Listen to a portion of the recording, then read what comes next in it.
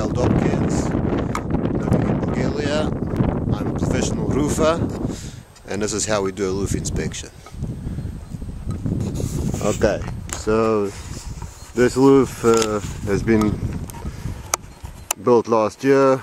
I put it on. Everything is brand new. The tiles are second hand, but very good tiles. And basically what you want to do is you want to start off with walking around the roof. If the roof had gutters and a chimney, then they would be inspected too. This roof is still under construction, so there's no gutters to inspect. So from the bottom we'll just look at the ledges, the ledge and the hips, make sure everything's cemented nicely, look for any broken tiles and try just to find any problems. We'll pay good attention to the fascia boards. We want to see that the fascia boards are straight, level, not rotten, not sagging. I would walk around the whole roof from the bottom first. So on this particular roof I see that there's no soffit. That's going to be installed probably this spring, but I would take a good look at the soffit if there was one. Another thing that I can see is it shows me that there is hydro insulation over here, a water barrier, which means there's boards on top of the rafters. So at least I know that when I'll be walking on the roof like this, there's less chance of breaking a batten and falling through. I'll move further away and look at the fascia board. I want to see that fascia board is perfectly level. I want to see that there's no rotten places. If I can see the rafters, then I'll inspect them from the bottom before I climb on the roof. Before going onto the roof, an attic inspection is a must. I've had situations where I've actually almost fallen through old roofs where you step somewhere and suddenly a batten breaks under you, a bunch of tiles go down and you find yourself halfway down, up to your waist. You must always inspect the roof from the bottom before you climb on top. These are old roofs over here in Bulgaria. Many of them are over 100 years old. You just don't know what you're walking on. Okay? Like I said before, this is a new roof that we put on last year, so we're not really going to find problems as much as we're going to show you what we want to see. Basically, this is all pine. Over here many of these old roofs would be oak. This beam, for example, is oak. The rest is pine. There's a few oak beams over here. Okay, you must walk only on the beams. Many of these roofs you'll have cob between the beams holding up the ceiling, and that will be your ceiling. Do not stand on the cob, stand only on the beams themselves. Okay, a quick look at this roof tells me, like I said before, that there is a water barrier, hydro insulation that goes under the tiles. You can see it, that's the boards above me. That's the proper way to do things. It also tells me that I can safely walk on top. Another thing is I'm going to look at all the rafters. I'm going to check every single rafter and I'm going to look for a lot. I'm going to look for a lot on my purlins. The purlins are the big guys that are going that way, holding, supporting the rafters. The rafters are the thin guys that are going down. Most leaks usually start at ridges and at hips. Hips are the corners, the four corners of a pyramid. So we've got 4 hips on this roof. Yeah, in all the 4 corners. Hips and ridges and chimneys are where leaks start. The chimney was, on this roof, the chimney used to be here, and the house almost collapsed in this area. There was huge leaks. Everything was rotten. We put in brand new beams over here, but we did keep these old oak beams because they're super solid and they're in very good condition. So that's only the A-frame of this roof that we kind of kept, and then all the rest we put on brand new. So here's another hip. These hips are big, 14 by 14, very good condition. Yeah, I'm very happy with them. I know that I can walk safely on this roof. check all posts, make sure all posts are in good condition. Everything must be held up super sturdy. Okay, we don't want a lot, and we don't want something that might fall. Here's a purlin, very good condition. I see that there's no lot on it. I see that there's no lot on this. The lofter's okay. I know I'll be safe when I walk on top. I do not, while walking inside, like we said, you step only on wood. If this was a house that hasn't been renovated, there would be cob between the beams. You step on the cob, you could go through the ceiling. Never step on the cob.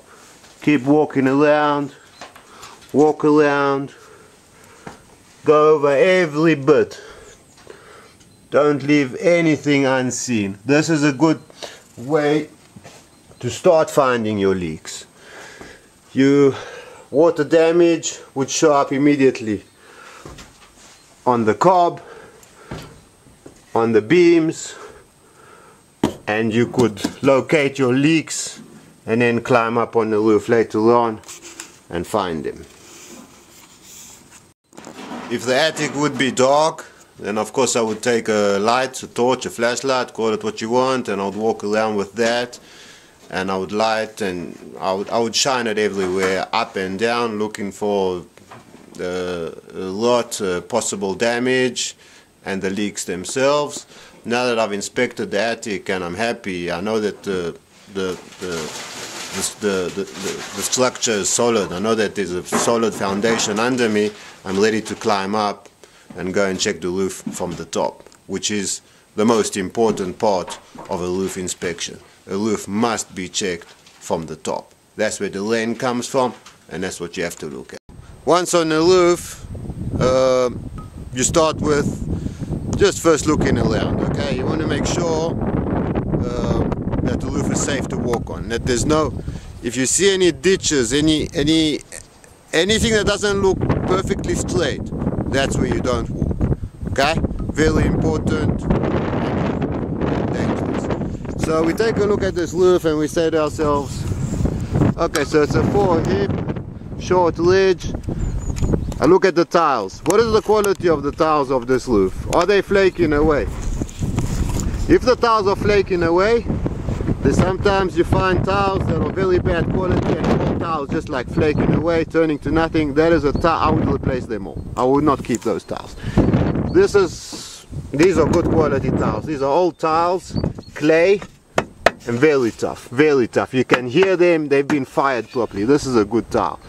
So I walk around, I'll look and make sure that that all the tiles are one type, that they're all interlocking. Many times, because of lack of money, you could find roofs that have more than one type of tile. A roof that has more than one type of tile is a roof that's always going to have problems. It's always going to give problems because they're not interlocking. The wind will come and will shift them, blow them off, blow them down, and that's where leaks start. You want to have one type of tile throughout your whole roof. But it is possible to find a roof, a good roof, that has one type of tile on this slope and a totally different type of tile on this slope. But still, the whole slope is one type of tile. Very important. It's wise to inspect a roof in a rhythm. So I like doing clockwise. So I would start at one point and walk around the whole roof in a clockwise manner and come back to that same spot and go off the roof. So I'm standing over here, keep away from the overhang. I'll look over here. I'm looking for broken tiles. I can't see any broken tiles. I'm very happy with that. I would come closer to here and I want to inspect my the ridge caps. Okay. I want to see that they got mortar underneath them. I want to see that they've been cemented properly. I don't want to see a lot of cement. I don't want to see it packed like that, because that's not good, because when it's packed like that, water can come in from here and go under the cement. You want to have the mortar come in from the bottom and cleaned off perfectly so the water slides down and goes away. This is nice. The bottom 3 we didn't do because we still have to put gutters onto this roof this year, and you have to lift up these tiles. So these are not done. But this is something that you don't want to see on a roof because this can fly away. It moves. This is not good, okay? So you want to have mortar, you want to have things fixed in place, you want to have everything done proper. Like I said, once we put on the gutters, we'll take off these tiles and then we'll cement these guys back on.